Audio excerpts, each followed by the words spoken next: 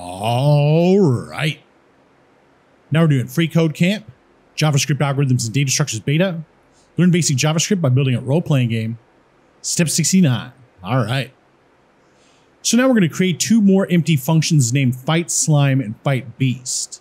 These functions will be used in our upcoming cave object. All right.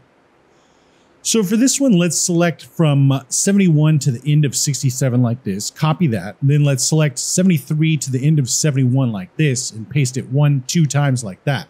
Let's change this first one to, fightSlime like this. And let's change the second one to fightBeast. So fightBeast like that. Let's check the code. Looks good. And submit it. All right. Now we're on to step 70, and we'll see you next time.